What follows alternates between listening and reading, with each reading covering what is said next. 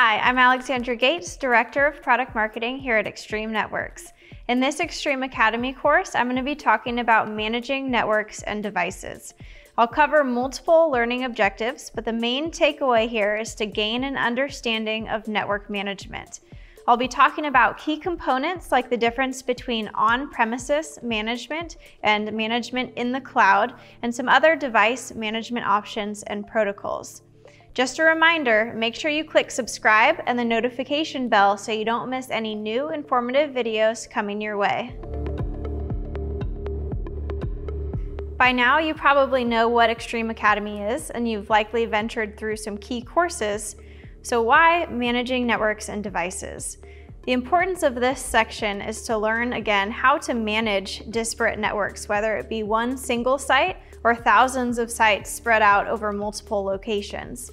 And network management has become even more important in recent years because networks are getting more complex, their scale is increasing, teams are often losing IT resources or budgets, and so you need a simpler and more streamlined way to manage the network regardless of the number of infrastructure devices or users connecting onto the network. Before we can dig into the meat of this course, it's important to know what network management actually is, as well as understanding a few key concepts and terms that are going to make multiple appearances throughout the course.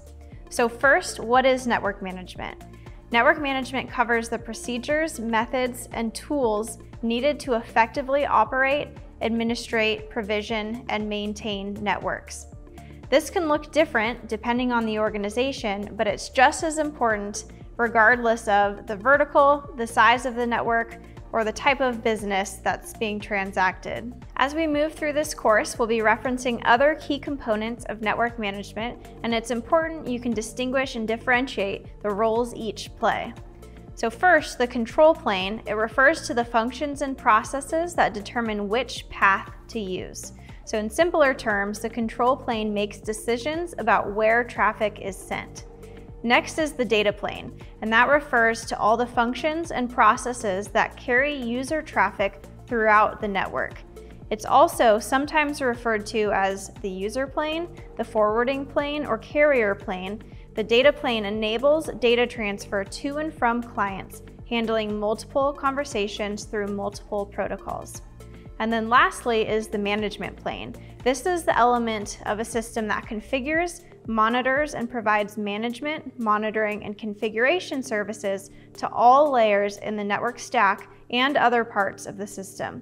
It includes the user, operator, and tools managing network infrastructure.